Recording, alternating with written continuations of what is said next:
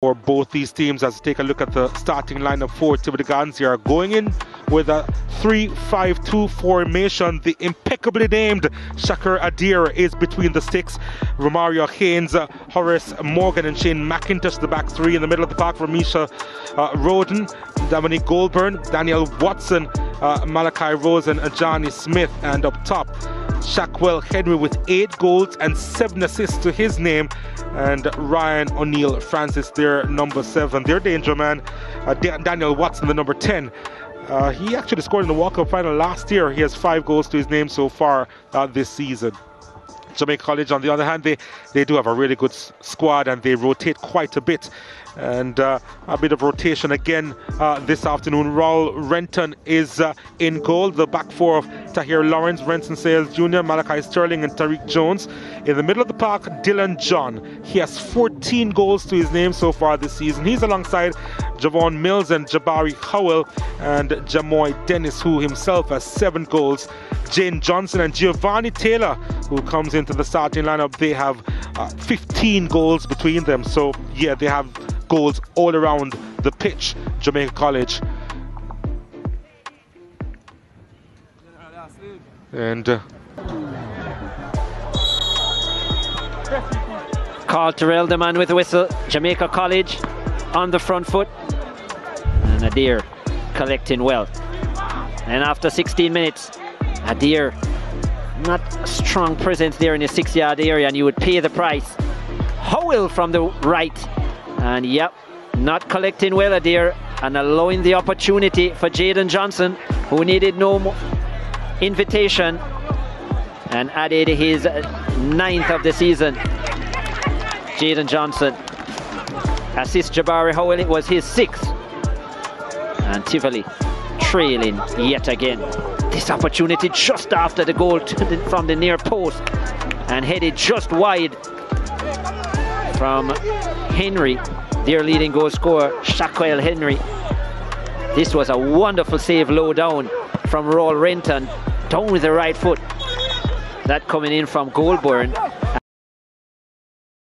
Tensions clear. Jamaica College would continue to drive forward. Sterling doing well to provide, and Johnson unable to finish. Sterling playing at centre back, liking to drive forward and playing the provider. JC with a wasted opportunity there. Johnson should have done better. Then Sayers with the attempt. He had a couple of free kicks on target, did Sayers. And JC continued to come forward. Giovanni Taylor with the left foot. Had an off day, Taylor. We have seen better from him. And then after 51 minutes, Tivoli with the equalizer. Dwayne Johnson, the substitute, on and converting his 3rd of the season. Renton putting it back into the business here. You just can't do that from the Henry free kick. And Dwayne Johnson, who hadn't been on for more than 5 minutes, making it all square, 1 apiece.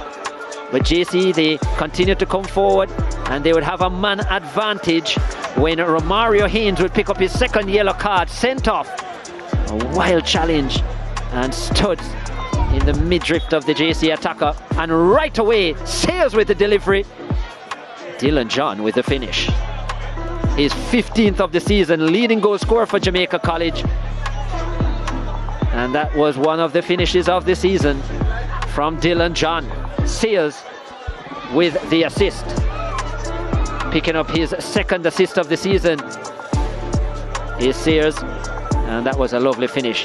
JC would keep that lead. That was on target from Bennett, trying to bend it into the top corner, and well saved.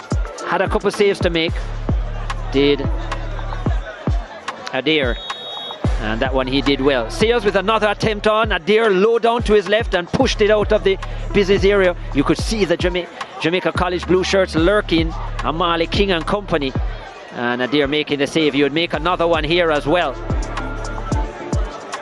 Made some big saves, but it wasn't enough. JC 2-1.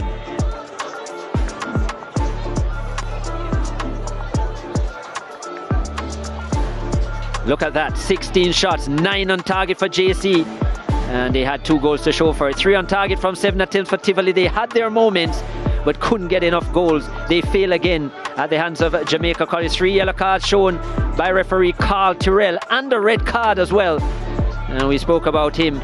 Oh yeah, unfortunate for him, Romario Haynes. Majority of the possession for Jamaica College at 55%. And 7 saves made by Adair as well. And there was a crucial one that he needed to save as well. He couldn't get it done. So Jamaica College, after 45 minutes, after 90 minutes, they come away with a win by 2 goals to 1. Kimani is with our man of the match, none other than their captain, Renson Sears. Thank you, Chris. Manager of Digicel, Kadeen Webley. She'll be presenting the Digicel Man of the Match to Renson Sayers Jr. of Jamaica College. Renson, may I have a little chat with you now.